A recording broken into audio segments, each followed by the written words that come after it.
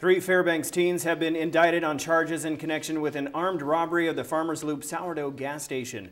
Brandon Roberts, Marcus Howard, and Matthew Huger are charged with first-degree robbery and 2 counts of felony theft. According to court documents, 2 of the teens used semi-automatic pistols to force employees to the ground while they collected nearly $1,300 in cash, some checks, and 2 bottles of alcohol.